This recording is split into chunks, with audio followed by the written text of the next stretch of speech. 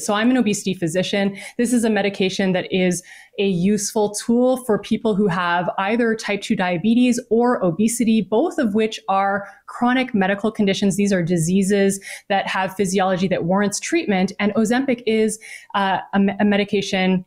The other name for it is semaglutide. And semaglutide is a very good medication for treating diabetes and treating obesity, but it's not used as a short-term quick fix option. It is used to treat chronic conditions in a chronic manner.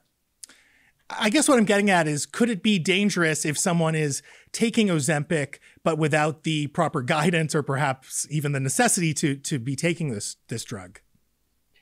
Well, number one is it hasn't even been studied in this population, right? So it hasn't been studied in people who don't have diabetes or obesity. So we don't know. We don't know what it could be doing in people who are just using it to lose the last 5 pounds or fit into a size 2 instead of a size 6.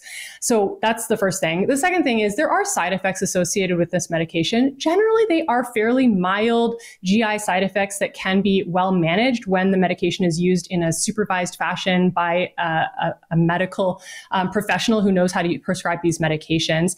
I think that there are bigger risks, like the effects of weight cycling long term. So we know that people who weight cycle, that has detrimental effects on cardiometabolic health long term. It can make it harder to lose weight in the future. And so if we're using it as another thing that causes short-term weight loss only to then cause weight regain because people are not using it appropriately, they don't realize that this is a long-term drug, that's going to cause, I fear that that could cause issues, 10 years from now for the people who are using it as a short-term solution. So, I think there are a number of factors to consider here.